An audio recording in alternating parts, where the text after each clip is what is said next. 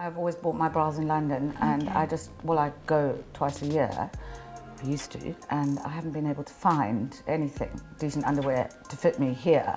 I've lost a lot of weight, and so I've had size fluctuations.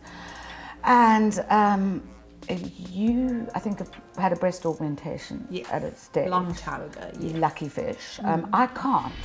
Okay. Because my skin is too thin. Oh, wow.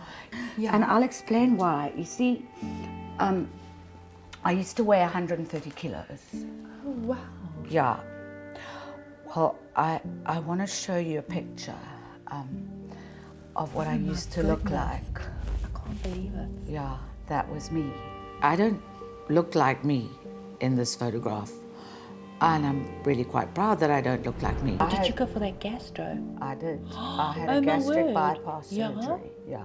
Oh, wow. Because my mother died of diabetes and my grandmother died of diabetes. My grandmother had both her legs amputated.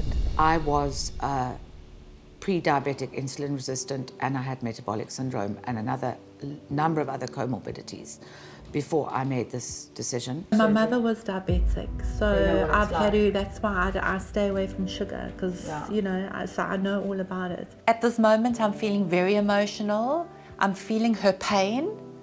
I know what it's like to have weight being an issue in a relationship, weight to create insecurities in a relationship. And for somebody to have to go through something like that is very emotional and completely life-changing, because you become a total different person. When you sit with me now, you'll notice I only eat very small portions. So that's the story. It's a worldwide health problem. Absolutely. Yeah. So, thanks, wow. You've really touched me for taking it and being so sweet. I'm actually quite emotional, thank you. Oh, I am a bit as well. Yeah, okay. That's so sweet of you. Sure. Thank you. Okay. So let's find some underwear. Yes.